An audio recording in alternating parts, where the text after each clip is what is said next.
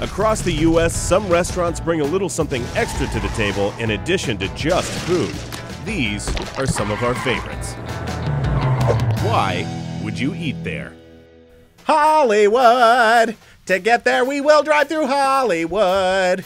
That's right, today we're headed to downtown Los Angeles to visit the Edison, a sophisticated gin joint that harkens back to a time when this famous sign was just advertising for real estate. Hollywood land. I would have called it Sex City.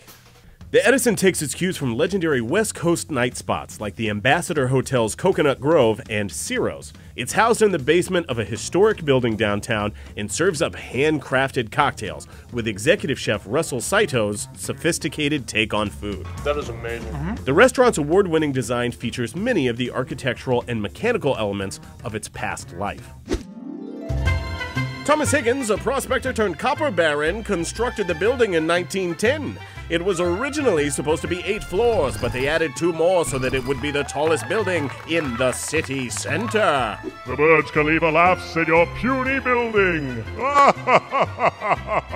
But the Higgins building housed the city's first private power plant, meaning while the rest of the city was dark, the Higgins building was lit up like a giant glittering jewel. Eventually, the 10-story building fell on hard times. Lying vacant and abandoned, it was named the ugliest, dirtiest building by the LA Times, which doesn't come with any kind of trophy.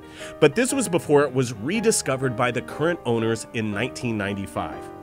The Edison, which is housed in the building's sub-basement, had up to 10 feet of gross old water in it, and when the owner looked at the space for the first time, he had to do so by rubber dinghy. House of fancy, drinks down here.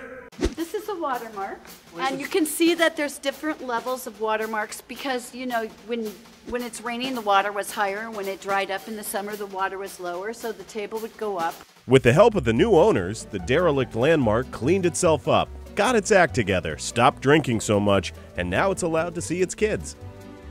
The upstairs offices, which once housed the likes of the Temperance Society and the Roman Catholic Archdiocese, are now offices and condos. And in 2007, the Edison opened its doors in the sub-basement, bringing all of its old-time glory as a former power station to modern drinkers. What better way to celebrate some old high-voltage electrical equipment than to surround it with a bunch of classy drunks? Just kidding. Ron and I aren't classy. So I gotta admit, real fun place to get drunk, Barb. Real fun place.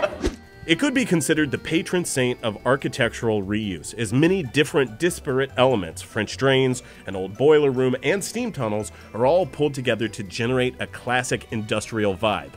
Not steampunk, it's definitely a classic industrial vibe. Don't get confused. The Edison has a strict dress code. No t-shirts, no street shoes, no goggles or ballooning jodhpurs. Gentlemen must wear collared shirts and dress shoes, and nightly events may include sexy jazz and live burlesque dancers or aerialists. With over 7 million visitors in its short history, the Edison offers patrons a great drink, a great meal, and a window into the past. See you at the Edison. Thanks for checking out the tasted side of the video. We've explored the history of the Edison. We've seen some of the inside. It's really cool, but now let's check out some of the food on the Zagat side. I'm so fat. He's drooling. He's got drool. I'm so fat. We've literally made like Ron foie gras. We've had so much food here. Check that out. The link is around here somewhere. Hey guys, thanks for joining us here on Tasted for a look at the history of the Edison. If you follow this link, it will take you over to Zagat, where you can watch us try all of the food. And while you're over there, subscribe to Zagat, subscribe to Tasted, and we will see you guys next week.